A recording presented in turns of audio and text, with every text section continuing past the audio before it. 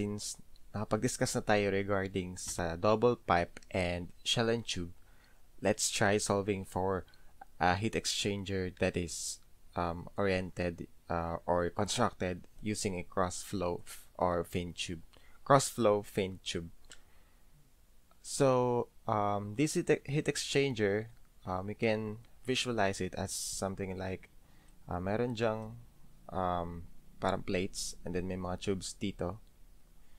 So for example, yung fluid dito pumapasok and then yung ating mga plates na individual plates ay yung fluid, the other fluid will simply flow through these plates para magkaroon ng perpendicular movement or perpendicular contact yung ating fluid. Pero not direct contact but with boundaries syempre ng ating mga tubes dito.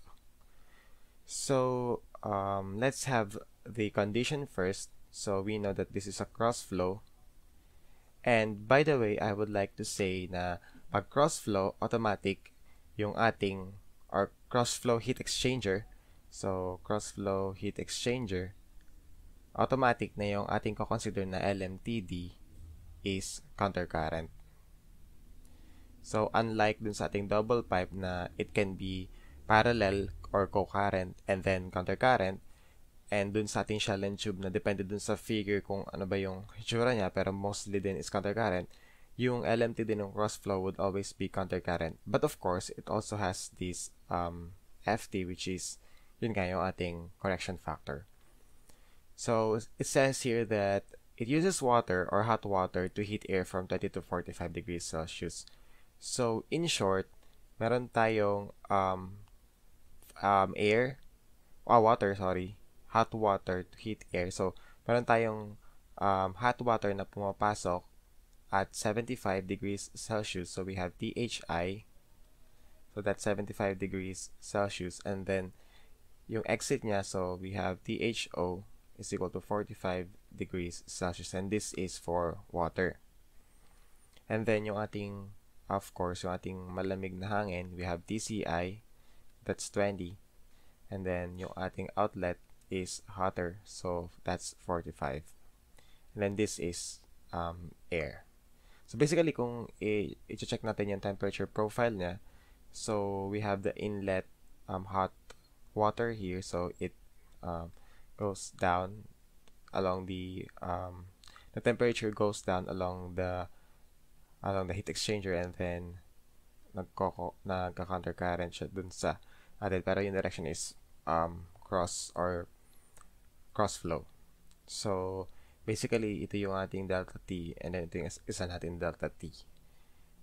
So sabi dito, the total heat transfer rate is to be 35 kilowatts. So we have Q is equal to 35 kilowatts. So that's 35 times 10 cube watts.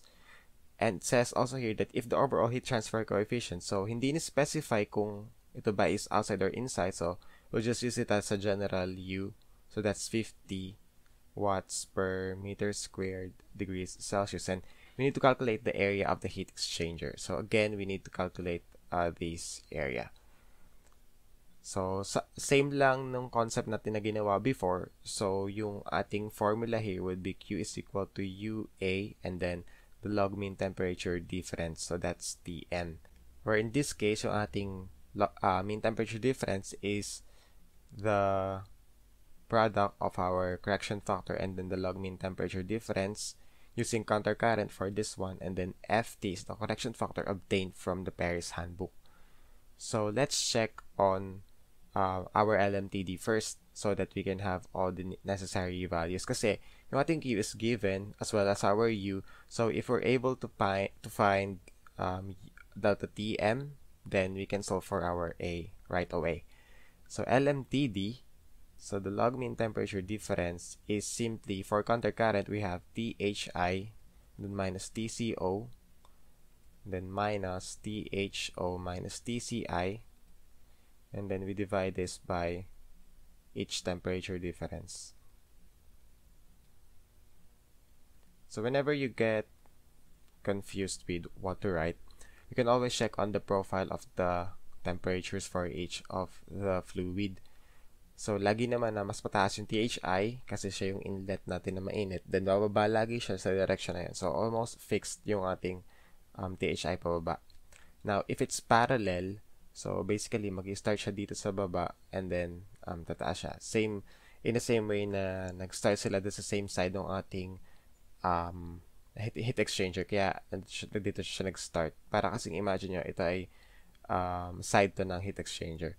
So, if it's parallel, then, counter current, then, of course, dun siya mag-start dun sa other side of the pipe or the heat exchanger. So, in this case, I'll just have to substitute all of these values. So, we have 75, and then TCO is 45,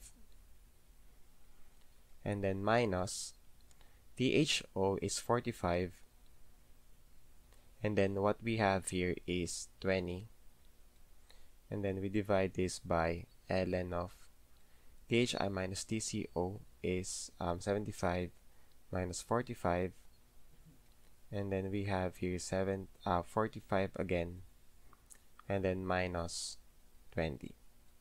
Okay, so the log mean temperature difference will give us a value of 27.4241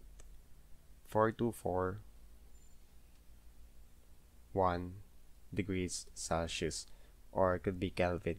So remember, your LMTD should come close to the difference in each of them. So diba dito is 25 nga ba yun? 30. And then this one is, I think it's dito pala. So dito is 30, and then this one is, I think it's 25. So with that 25 and 30, so you could guess or have an idea na dapat yung LMTD natin is in between those two values. Kaya that's 27. Pero hindi natin pwede sabihin na it's just between 25 and 30. By that case kasi, you would say that it's 27.5 or around the value. But you should use LMTD instead para mas accurate yung inyong sagot. Okay? So with this LMTD, we just need to find FT. Okay? And FT can be obtained from our graph pa rin. So remember, dun sa ating Paris handbook, meron tayo ditong shell and tube arrangement, but there's also this cross flow. So it's just on the same figure. I think that's figure 11-4. So you can check on that. So we have that here, and then ito yung medyo confusing na part. Kung alin may pipiliin nyo dito. So starting kasi dun sa ating letter F. Yes, letter F. This will have cross flow na. So may cross flow sa F, starting from F, and then G, then meron din sa H, and then I, as well as hanggang J na pala siya. So alin ba dito sa napakaraming cross flow? So pag binasa niyo siya, yung letter F is cross flow, one shell pass, and then one or more parallel rows or tubes. Then yung letter G is a cross flow, pero meron tayong two passes for this one. And then for our H, we have cross flow, and then one shell pass, and then one tube pass, both fluids unmixed. And then letter I is cross flow drip type, and then this one is cross flow drip type again. So basically, kung eliminate natin yung iba dyan, ang hindi natin agad sasama is itong drip type, kasi syempre hindi naman drip type yung ating equipment. Pangalawa, yung cross flow 2 passes, syempre hindi naman binanggit na 2 passes yung ating cross flow, so X na agad to. So we're left now with F and H, which are both one shell pass. Yung isa lang is one or more parallel rows of tubes, and then yung other one is one or more pass, both fluids unmixed. So in cases like this, when you have a problem na hindi sinabi kung ano ba siya, ang sinabi lang kasi is fin tube. But when you say fin tube, it's just like a type of a construction of tube na merong fins. So it doesn't mean really na kung siya multi-tube or hindi. Pero when we have nothing to look at the paragraph or the problem, kung ano ba talagang type siya ng cross flow, we would always assume na ito yung unmixed. So in this case, we will be choosing a letter H, which is the cross flow one shell pass. So yun na kasi yung pinaka-basic niya na construction, then one tube pass as well, and then both fluids unmixed. So in this case, hindi sila nagmi-mix, as well as yung ating plates is merong divisions. And now, Yung figure ko kasi is marami siyang tubes, but the idea is that syempre, drawing lang naman to, but you can always just use one tube for this, and then meron tayong isang movement lang ng ating fluid right here, but separated by plates. So in that case, we choose H here. So pwede natin siyang ilagay dito para hindi tayo malito. Cross flow and then unmixed. Okay, so in this case, let's look for FT. So with that, before we can solve for FT, we need to find the value of S and R. Again, our S is the effectiveness and R is the capacity ratio.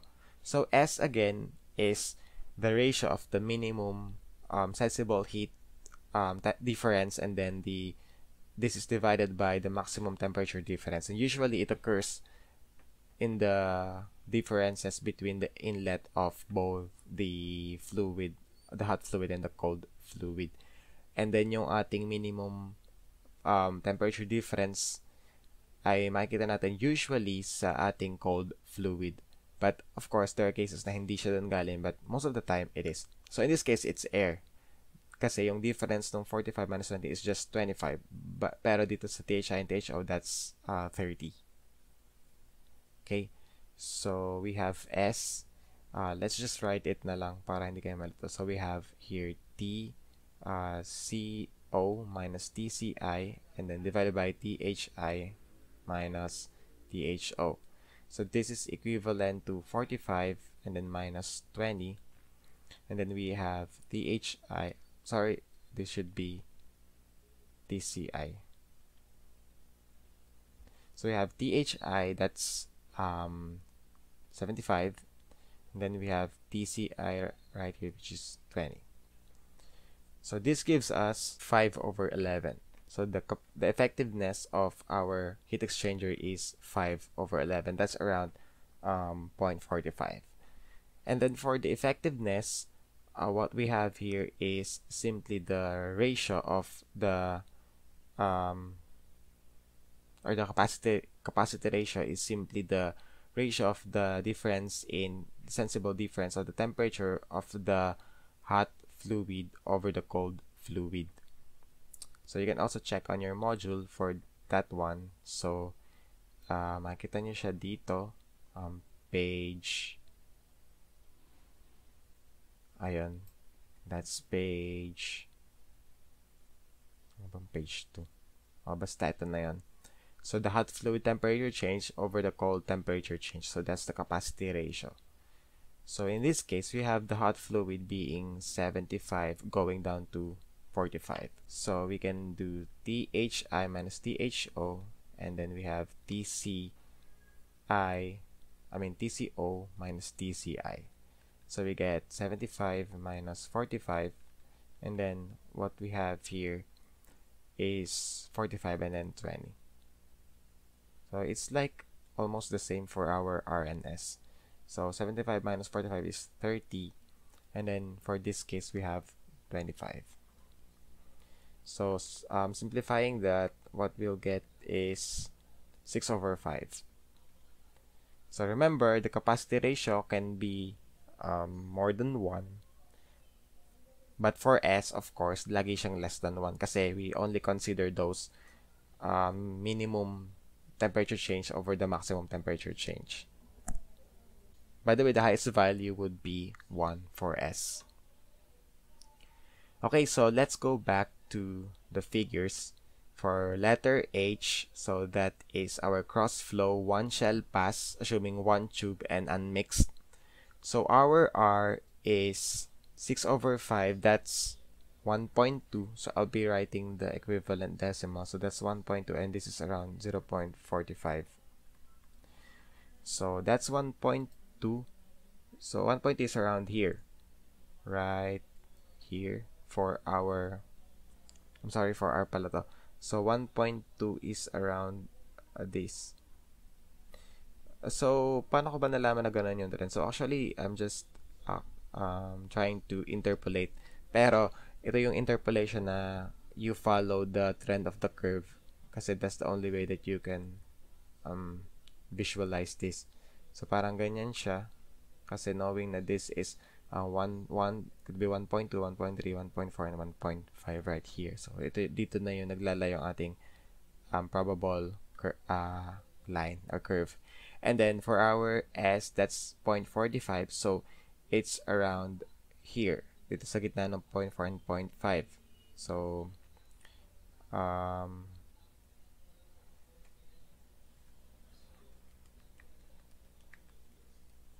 so yung gitna nito is right here, and then we intersect that para makuha natin yung ating desired value of ft. So pag na-intersect nyo siya,